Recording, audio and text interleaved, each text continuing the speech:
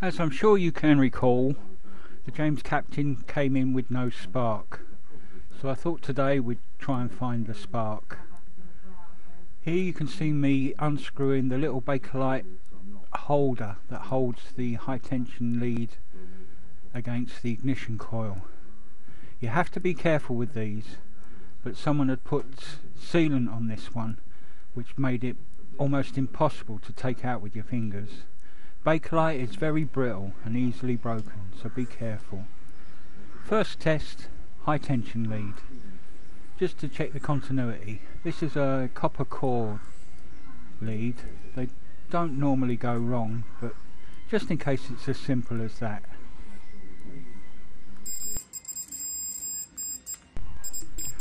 Nothing wrong with that. We move on to the ignition coil itself. I've already checked the points and condenser. They look brand new, so I doubt there'll be much wrong with them. Here I'm trying to find a resistance reading between the output of the coil and earth, in this case the engine casing. And in a perfect world it should be about 5,000 ohms resistance. 3,500 and you've got problems. So just checking here.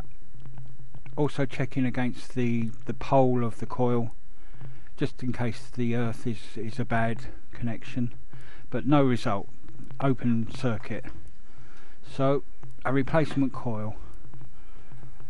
Rather than take all the points and condenser out, anybody that's done these before knows that can be a right pain. I snipped the wire between the points and the coil. Cheating really. Fitted the new coil to its poles, and now I am placing the coil back on the base plate, trying to locate the point where the ignition high tension lead comes in and touches the coil. You can just see in the picture there the little brass pad that the coil lead rests on. So locate that and then screw it into position. Lock it all down.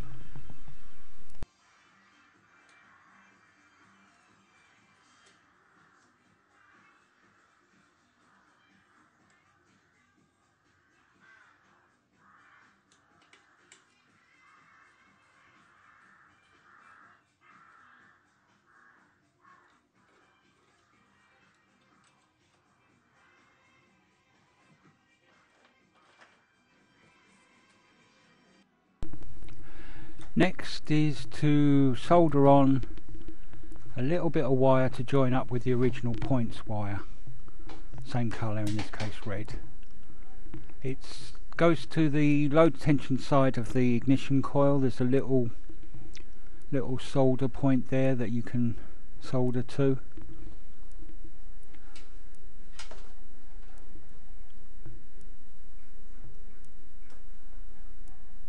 I always find it best to tin the wire before presenting it to the coil. Tinning the wire just means getting the wire hot enough to soak up a bit of solder, run it into the fibres of the wire and just make it nice and clean and ready for a simple solder joint then to the coil.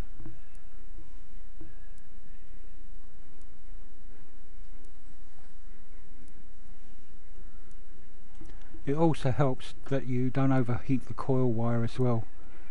When they're both tinned, you just literally touch them until they flow into each other and the job's good. Doesn't require a prolonged appliance of the soldering iron.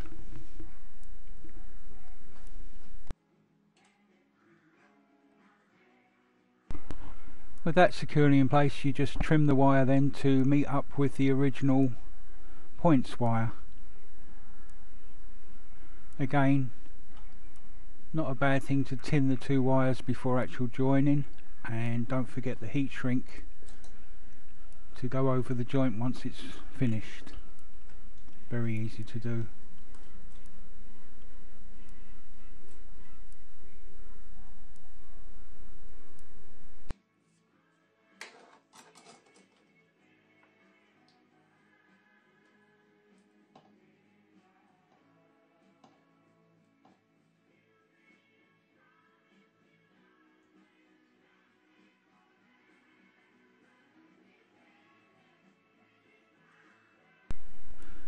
This is where it's handy to do this instead of changing the points and condenser.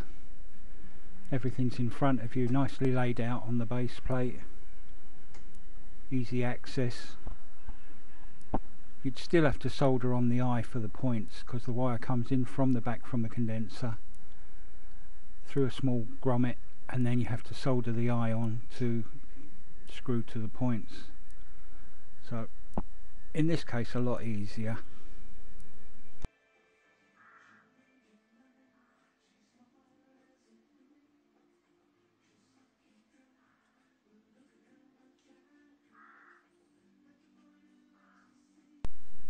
And with the joint soldered, you simply slip the heat shrink across the join,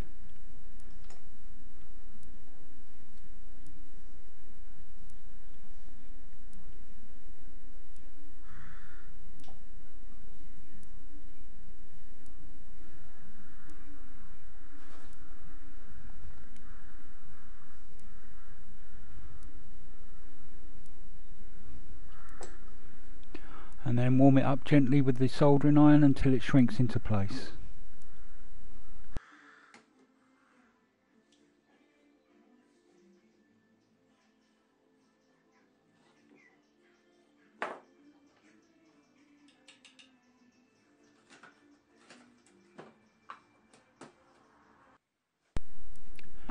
And then before the whole back plate goes back onto the engine casing, a small smear of gasket sealer around the flange, just to stop any air ingress into the engine if the seal on the crankshaft is a bit weak, and then screw it up, get everything into its original position.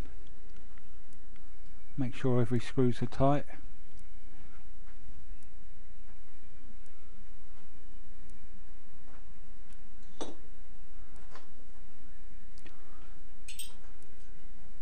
You then bring the engine to top dead center,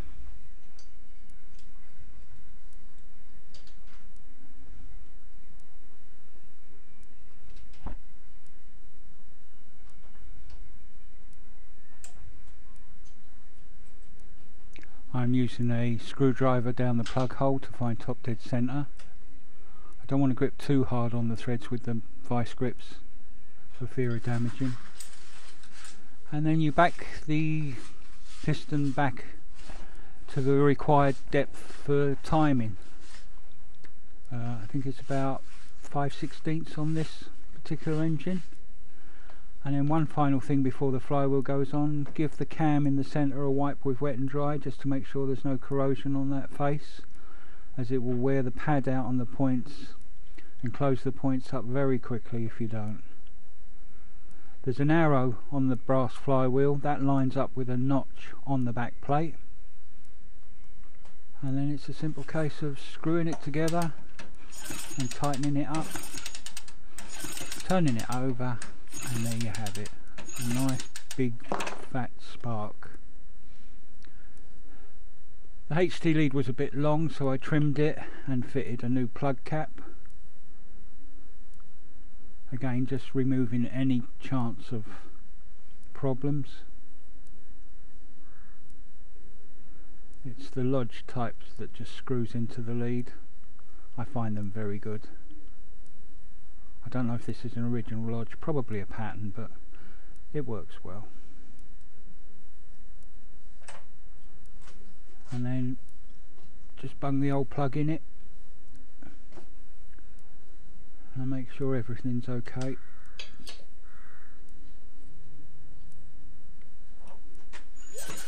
Yep, we have a spark there as well. I don't know if you saw it there.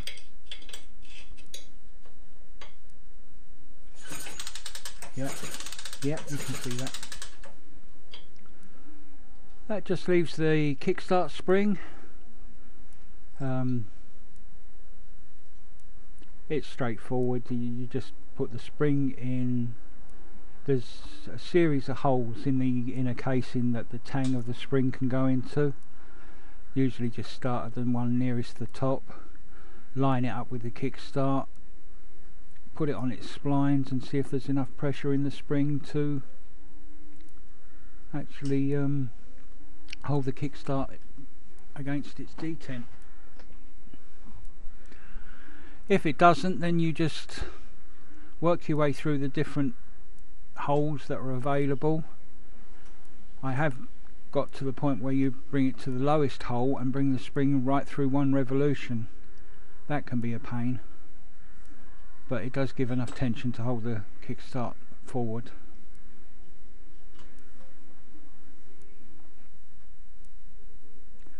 Here I'm just tightening up the detent for the clutch adjustment knob.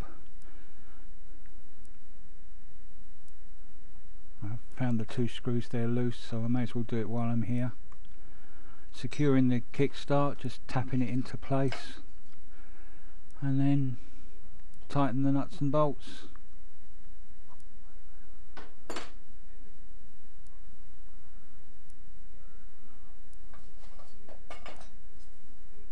A nice new cover to go over the flywheel. The owner has provided that.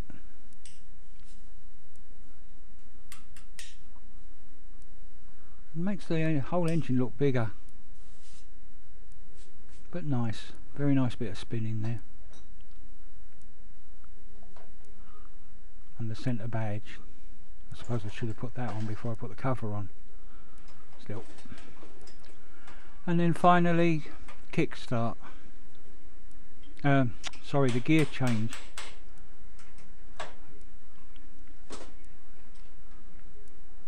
Just tightening up the kickstart here.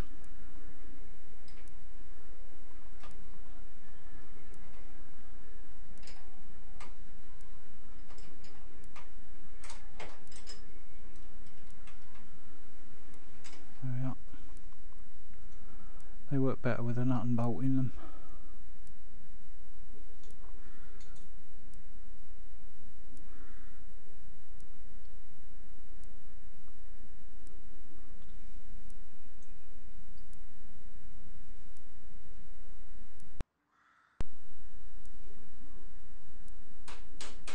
It's amazing how the camera picks up the sound.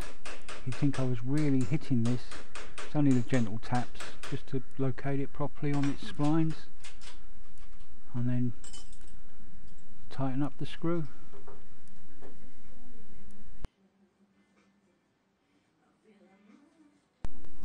Tried to put the footrest into position, but the threads on the end of the shaft look damaged, so I will have to sort them out before finally putting that into place.